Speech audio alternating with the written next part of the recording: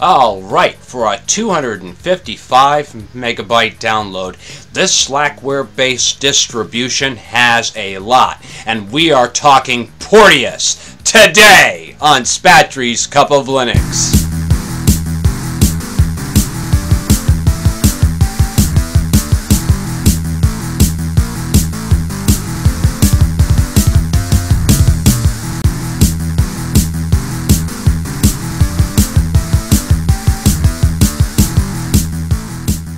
Okay, let's begin. First, I don't know why I haven't looked at Porteus before. I've had a number of suggestions that I review this, but lately I've just had a lot on my table with my regular job and then trying to do reviews, and I've been getting into a number of podcasts lately.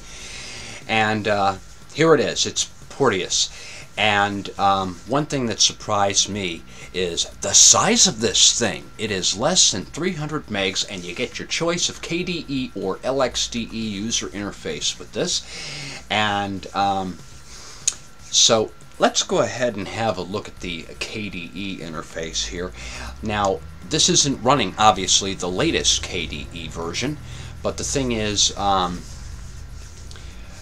it's just surprising to see all the stuff that you get with this. So I'm just going to take a quick look at the KDE, and then we're going to jump over into the LXDE side and have a look at this. Now, as many of you know, with my recent podcast that I had with Pingcast, he is doing a lot of work with Slackware. So any of you guys who want tutorials on Slackware should check out his channel, because he pretty well knows his stuff with that. And I'm still keeping my focus mostly on Arch, and of course I'm also doing other things with other distributions as well as time permits.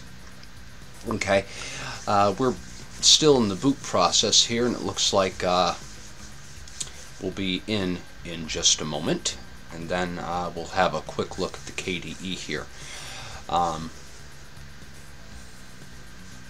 What's really interesting about this also is you can set this up to load up into memory, and then you can have a nice little quick snappy little system, much like Puppy Linux, which is kind of cool. Also, this distribution, if you run it from a flash drive, you can even enable this to have a persistence, if you will, so it will remember your settings. So this would be a good one to take with you when you are on the run and you just need a nice little Linux distribution to take with you. Okay, and as you can see here, we have a number of icons on the desktop for navigating the system, and this is an older version of KDE. I want to say this is version 3. Nice intro music it has playing here. Okay, and so you have a lock the session, log out, time and date. You have your network indicators, you have your clipboard, sound, and that sort of thing. And I can remember, yes, this is an older version of KDE that ships with this, but nonetheless, this is great. I love it. You get the Firefox, your home for personal files, the console terminal program. This comes with desktop access, and then of course a standard KDE menu that gives you access to your games, and it has a number of them preloaded on here. Some graphics programs, nothing too fancy, mostly lightweight things to work with, but the nice thing is if you install this on your system, you can install bigger programs like the GIMP. Okay, and then in Internet, you get Firefox. There is also the Conqueror web browser, which gives you a similar experience to Internet Explorer. At least that was my experience when I was using this older version of KDE many years ago. In multimedia, again, you get a number of really cool programs to work with. The Audacious, GNOME, MPlayer, K3B, K Audio Creator. Excellent applications that are included with this. Nothing too fancy in the Office arena. This doesn't include LibreOffice. I think LibreOffice, when I saw this as a package, it was about the same size as this actual live disks, so I didn't expect that to come preloaded with that. But you do get a number of applications, as you can see here.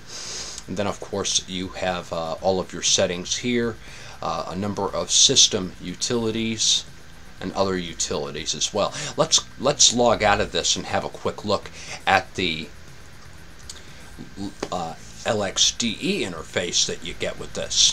Okay, and now we're in the LXDE side, and I really like how this looks as well. The transparent panel that we have down below, and pretty much the same things that you would expect on the KDE side. And some people will like the lighter weight desktop, especially if you have a need for speed. But even then, with the older version of KDE that this ships with, this is a nice little operating system to run on older hardware. So not that bloated, and I feel the performance is very well for this.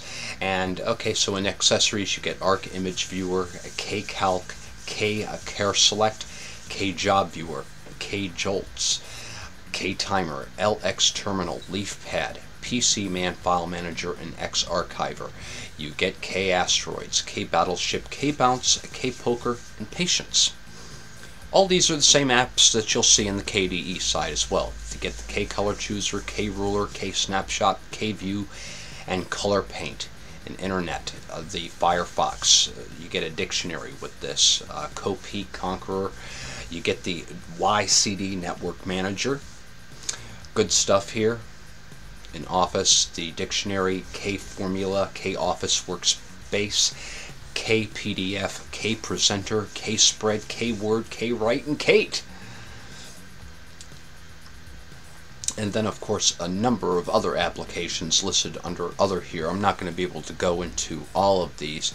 And then of course a standard complement of sound and video, system tools, and then all of your preferences are located here. I tend to like the LXDE interface because it seems a little bit less cluttered than the KDE. But all in all, very nice for what you get for a 300 meg file size. This will fit on even an older flash drive that you know, so you'd be able to take this with you on the run. It is a lightweight operating system. I definitely want to give this one 2 thumbs up. Very nice operating system indeed. And this is a great way to try out Slackware. Pretty much that's all I have to say on Porteus. I really like this. And if you want more information on Slackware, definitely check out my friend Pingcasts channel. He has a lot more coming up. Alright, well, if you thought this was useful, please comment and subscribe. Google+, Facebook, and Twitter will keep you up to date every time I send a new video to my channel. Something else to keep an eye out for, tonight we will be recording a live show with an all-star cast. It will be a roundtable discussion with, quote, the Linux A-Team. So y'all definitely do not want to miss that one. Alright, well, that's all for now. We'll see you next time.